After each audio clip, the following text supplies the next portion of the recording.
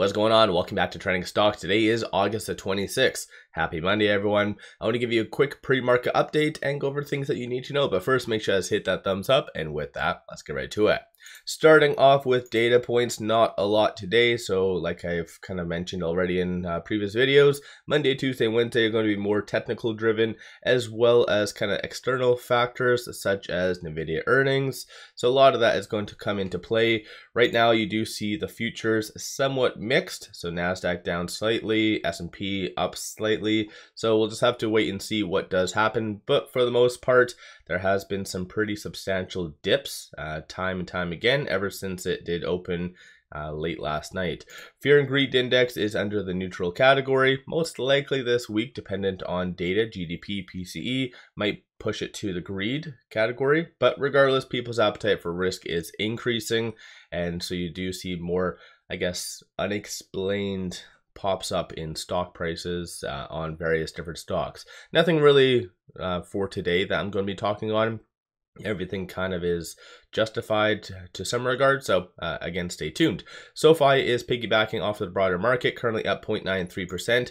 There is no actual news from the company itself, as you can kind of see. Just the technicals are very much in favor of a little bit more upside with SOFI, so definitely stay tuned for that.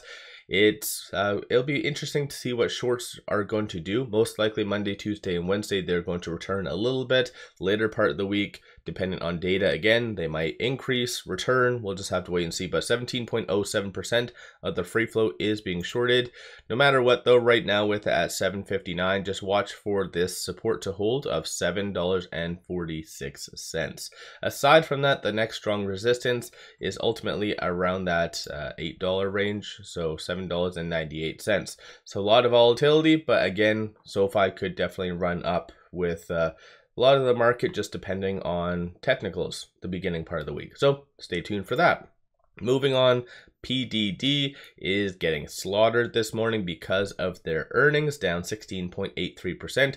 It's not heavily shorted, so 3.93% of the free float's being shorted. Shorts clearly did not anticipate this negative data from the company itself because they've been returning for the last month for the most part.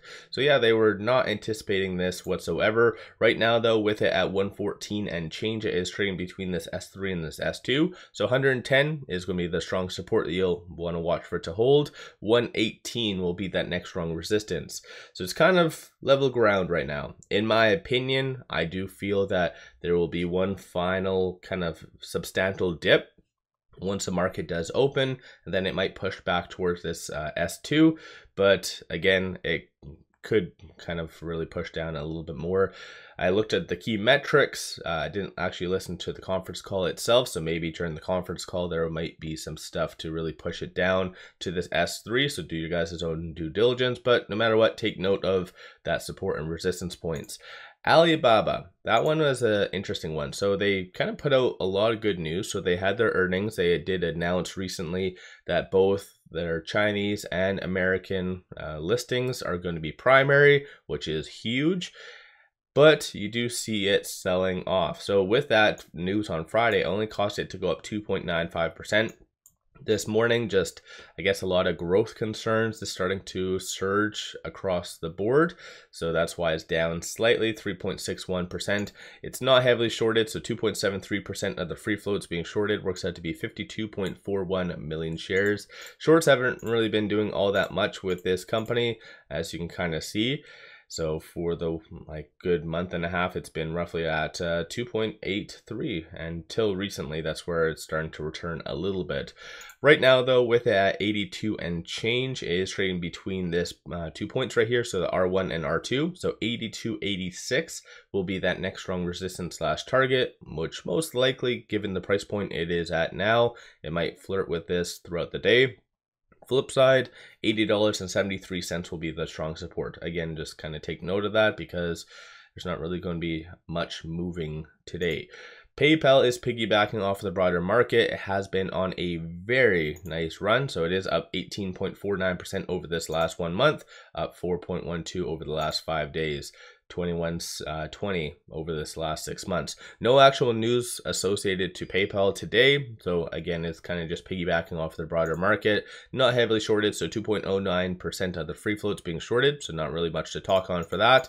Shorts have kind of just been waiting. They've been actually increasing, so maybe they're feeling that this recent run isn't justified, so kind of stay tuned for that. But right now, with it at 71.91, it is trading between these 2 points, so R2 and R3. So 69.44 will be the strong support. 73.27 will be that next strong resistance / target. And this is why you've seen, like, because of these wide gaps, PayPal be very volatile. So in one day, it's gone from 73 down to kind of touching the high 70s in one day, and that's been happening quite a lot, in fact. So just anticipate a continuation of a lot of volatility. So let me know your thoughts on that in the comments below.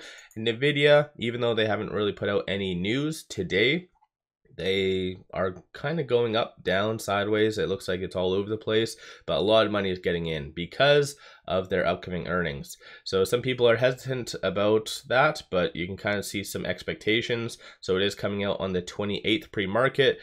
This is where, again, you get some hesitation. Over the last 90 days, there has been 19 positive revisions done by analysts, 12 negative. So you have it. I don't know. Some people are saying that NVIDIA is a bubble. Some people are saying that it's going to be the next big thing that's going to control the market. So we'll just have to wait and see. You do see earnings per share, 64 cents, that's the estimate, and 28.71 billion for revenue. And both of those are roughly, looks like 41 analysts for the earnings per share, and then 43 for the revenue. So that's kind of what is made up for that. It's not heavily shorted, so 1.22% of the free float is being shorted. Works out to be 287.99 million shares. It is crazy to think, though, that $37.26 billion is in NVIDIA right now through shorts. So, like, there's more shorting than just companies' market cap in general. So kind of crazy stuff if you think about it. But right now, with it at 129 and change, it is trading between this pivot and this R1, so kind of level ground between the two. So 118 will be a strong support, 131 will be that next strong resistance / target. So let me know your thoughts on these stocks. Do you own them? Is there any other stocks that you are watching today and that might go up, down, sideways? Let me know. Don't forget to hit that thumbs up. And one final thing, a couple days left to take advantage of this. It's been extended up until the end of August. Simply sign up for a new account, throw $100 at it. They give you 5 free stocks. Each stock is valued up to $2,000. So this is a kick-ass deal. Link in the description below and also the comment. With all that said, appreciate all of you watching.